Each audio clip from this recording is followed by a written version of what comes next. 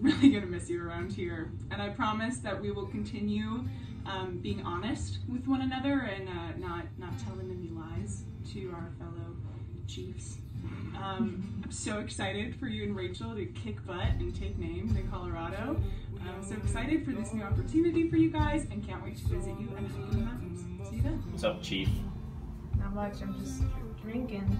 Yeah, how many coffees have you had today? At least 40. This is my 6th. Both of these. You don't look like you're shaking. Do you need some more?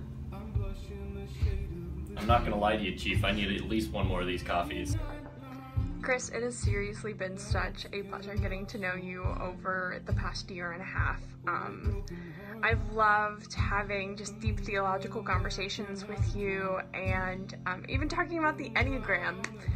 Again, I'm really sorry for traumatizing you the first time with it, but in all seriousness, I've loved getting to know you, and I'm so excited for this next step in your journey in Denver.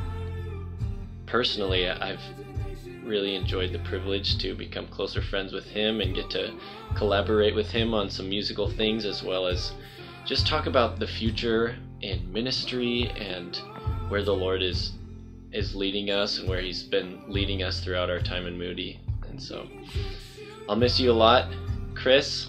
It's been a pleasure to spend time with you in Corral and as a friend.